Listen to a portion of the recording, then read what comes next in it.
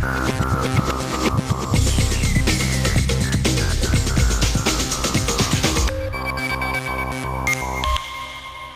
that women bring to the table, I would say EQ. The ability to multitask. Women are, if I may call, a little more organized. Instinctively, they may understand the people better. We like being perfect, and we are our worst critiques. Women basically don't wear masks. They don't feel the need to walk into the office and say, hey, today I'm going to play tough.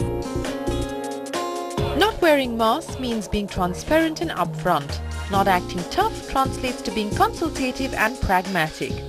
And both of these traits have become increasingly important to a leadership in a world that's being tossed around in the crests and troughs of a continuing crisis. And it is probably this crisis that is creating an opportunity for change for working women. Hello and welcome to What Women Really Want. I'm Shireen Bam. This week on the show, we're going to be looking at why there is a premium placed on what are now being called the feminine traits of leadership. What exactly are these traits and how can companies benefit by inculcating them in both their male and female leaders? The best leaders are the ones who are humble, self-effacing.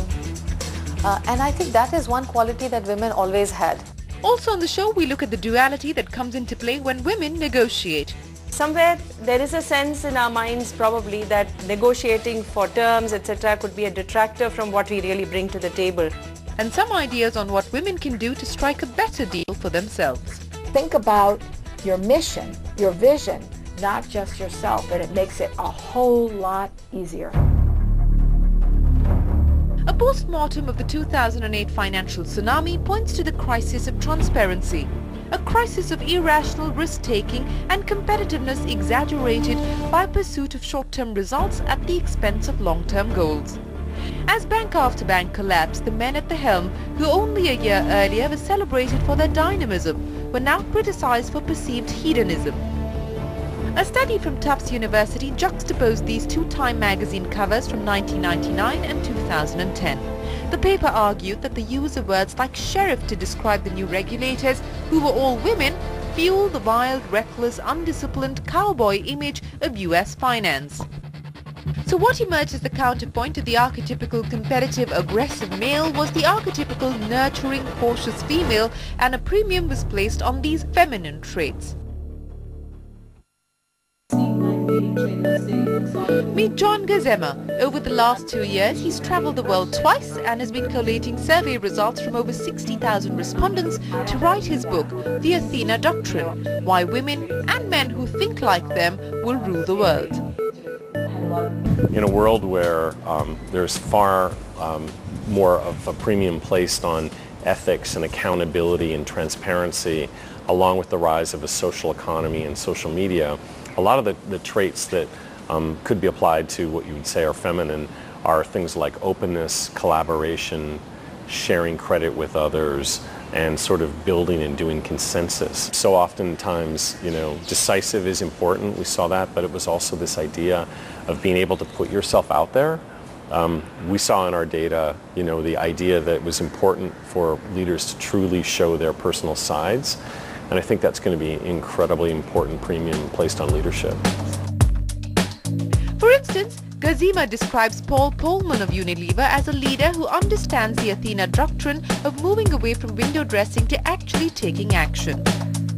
Paul is just this incredible visionary. I mean, he is thinking, I believe, 10, 15 years out ahead of what a CEO is thinking truly about sustainability and the role that a corporation has on this planet. And I think that's a big challenge, is how do you move from corporate reputation as sort of window dressing, which means you're saying you're doing something, versus actually really doing it. We spoke to women leaders in India and asked them to identify these feminine traits in themselves. And here's what they're thinking. There was the stereotype leader, the very old leaders used to be brash, aggressive, but that myth has been broken. If you read the recent management books, one of them is Good to Great, you will see they talk about how the best leaders are the ones who are humble, self-effacing. And I think that is one quality that women always had. As a business leader, you're dealing with a younger workforce.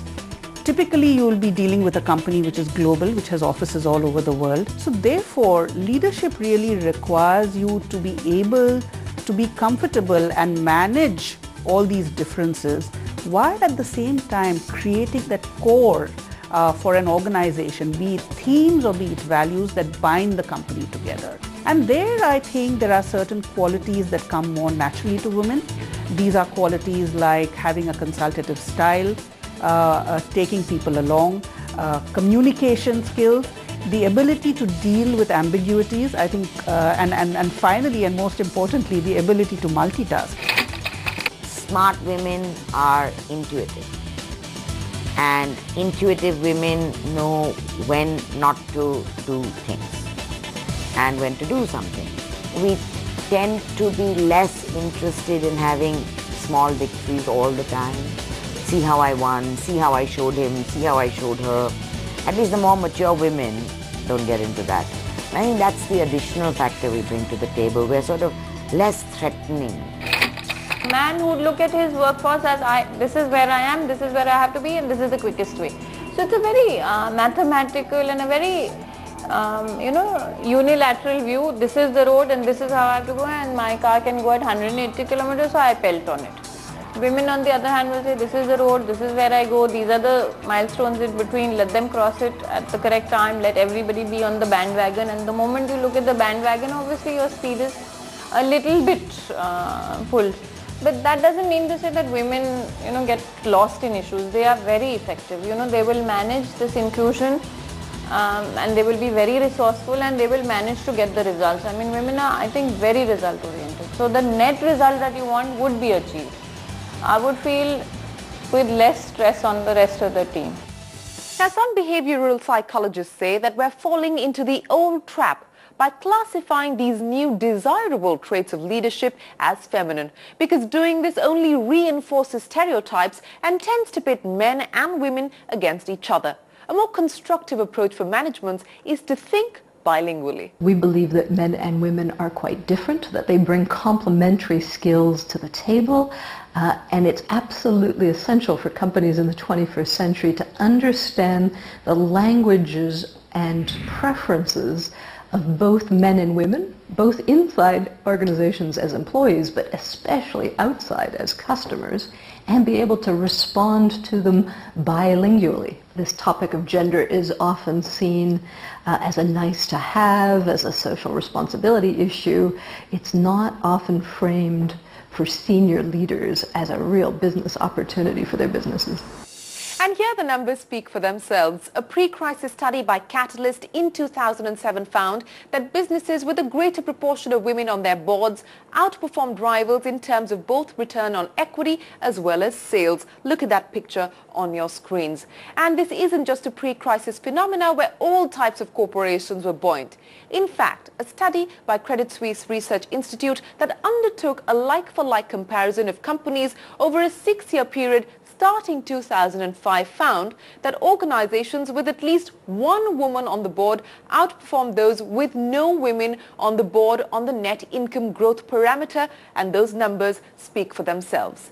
And most of this outperformance has come in the period post-2008, when the macro environment deteriorated and volatility increased. Diverse teams are more innovative than homogeneous teams. And if I'm trying to, on paper, create a diverse workforce, by making everyone a clone, I've defeated the purpose. Everyone, male or female, has their unique strengths, their unique individuality, and that is what comes together and makes a diverse, high-performing team. I think men in the team are they are good at a single focus, whereas the women are super at multitasking. That's one big difference that I notice. And you need both, because you need the width and the depth. Women are, if I may call, a little more organized than the men folk are, for example. So if you need a structured approach, I find that my women team members are a little better at it than the men folk. The men folk do a decent job too. When we're sitting on a negotiating table, which is what is central to our work, I find there is a degree of a semblance of civility, if I can use that, which the presence of women brings about. So it doesn't get as aggressive, though very quietly I have noticed that some of the women can be very, very aggressive, but they have a far quieter style to it. But being quiet about one's ambitions is not always desirable. It can lead to a disregard of one's ambitions and worse, an overlook of one's abilities. I'm actually reminded of a statement made not by somebody I was negotiating with, but somebody I was talking about in the course of my career. And they said, to you, how does it matter what increment you get? Your husband earns. That's the mindset you go into a discussion on, for example, whether it's a promotion, whether it's your own remuneration, or anything that you're asking in terms of a budget, for example. You go into it, this mindset exists. So you have to fight it first within yourself and, say that, okay, I am going to be out there and I'm going to ask for it. And I think my personality profile in any case was never reticent. So I probably didn't face it as much. The little hump I had to get over was probably lower than many other women do. Because I do notice that women have a hang up about, going and asserting and asking as such. What is it that holds women back from asking for things for themselves? Are women conscious of doing this? Let's find out on the other side of this break. Do women negotiate for their salaries? Perhaps they are not so vociferous about it. Okay, decent salary, but this suits me, but that suits me. So the aggression at middle management and senior management per se reduces.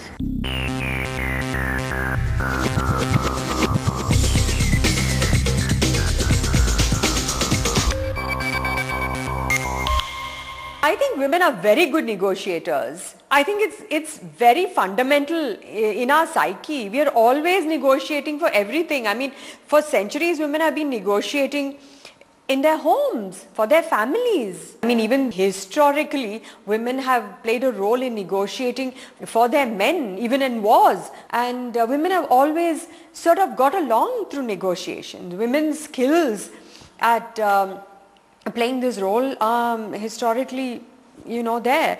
But do women negotiate for their salaries? Perhaps they are not so vociferous about it. Rajshree's observations hit the nail on the head. Women tend to be better negotiators when they are in an advocacy role, which means when they're negotiating on behalf of others, and not so good when they have to speak for themselves or ask for themselves. In an experiment conducted on a batch of graduating MBA students at Carnegie Mellon University, Linda Babcock found that male graduate students secured starting salaries 7.6% higher than her female graduate students. And this was because in general, men asked for a pay rise while the women accepted their offer letters. So why does this happen? Why do women find it so hard to ask for what they want at the workplace? We caught up with Joanna Bosch, a director with McKinsey & Company. She's been leading the research on working women for many years now to find out what holds women back on the negotiating table. There are three things in there. Number one, not everybody knows what they really want. And women often are more torn and think more about it. In fact, our research shows that women do have ambition at the same levels of men pretty much when they start out. It doesn't shift until we have several children and we start to let go of that ambition in favor of a more holistic look at success. So that's the first thing. And the second thing is that women like to please. We love to retain relationships. And so when you ask for something, that's a little bit of a conflict between you and the person that you're asking. And so women have a tendency to say, I do not want to risk that relationship, so I'm not going to ask. The third issue is that when a woman stands up and says, hey, my work is good, then everybody around her says, well, she's bragging. And that's because we're not used to hearing women show their ambition. So we, in fact, don't praise them for that. We ask them to be more modest. And when she's not rewarded for trying, there are compromises that happen. For instance, she might not want to take the attention away from her work by asking for a pay hike or promotion. You do not want anything to detract from the fact that you want to prove your mettle. So you don't want any other factor to sort of come in the way and say, okay, maybe she's doing this for A and B and not just A, you know. So somewhere there is a sense in our minds probably that the, negotiating for terms, etc. could be a detractor from what we really bring to the table. Others feel overly grateful to companies for allowing them the leeway to manage their work and life, and as a result consciously compromise when negotiating for themselves. And that's a choice that the woman takes, that okay, I'm not getting the highest percentile that I could get, but there are so many other factors that are being taken care of.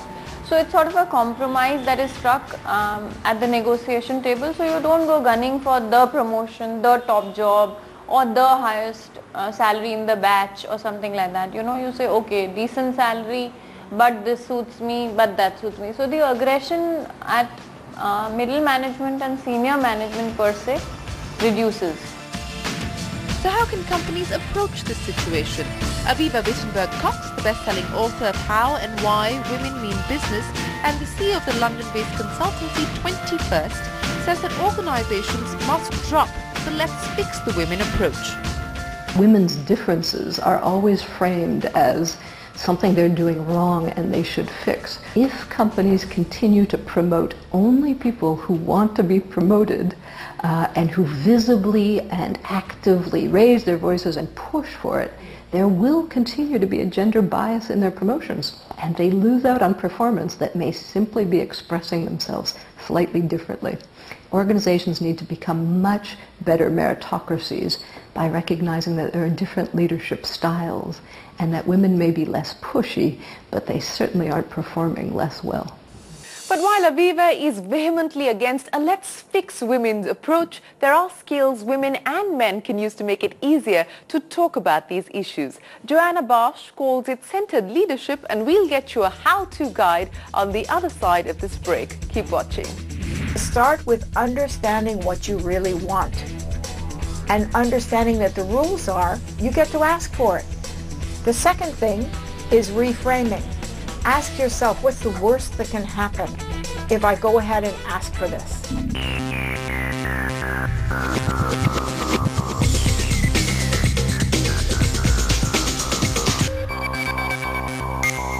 No one gets to the corner office by sitting on the side, not at the table. And no one gets the promotion if they don't think they deserve their success or they don't even understand their own success. Put your hand up, speak sooner. Don't wait for someone else to steal your great thought. If you have to negotiate to get your salary, there is an issue with that relationship between employer and employee. You shouldn't have to shout harder to be recognized. And in a sense, the confidence to speak up comes after one has spent some time in the cutthroat environment of a corporate office. But for some men and women who are not necessarily flamboyant and outgoing, that doesn't come very naturally. What can they do to develop this skill? And no, we're not talking about a personality overhaul. The centered leadership approach is more of a how-to guide that helps people reorient societal expectations to gel with their personal needs. Joanna Bosch, over to you. We teach that as part of something that we call centered leadership at McKinsey. And the way you build this in yourself is to start with understanding what you really want and understanding that the rules are you get to ask for it. The second thing is reframing. Ask yourself, what's the worst that can happen if I go ahead and ask for this? Because I really want it. The worst that can happen is that the person is displeased with you, or maybe you would even lose your job. And if you were to lose your job, you will get another job because you're talented. The third piece of this is, have you built a professional relationship with the person that you're asking? In fact, does that person know what you want? And is that person believing that you deserve more and that you're in fact performing at a very high level? Creating that relationship, which is up to each of us to do, is possible. The fourth thing is to think about your hope. What's the upside of asking for what you want? gosh, if I could do this next job, then I can help so many more people. I can be in an area where I use my strengths, and I will do such a great job for the company and produce results that will help this company. Now I have hope. I know why I'm asking. And finally, doing it with energy actually releases more energy.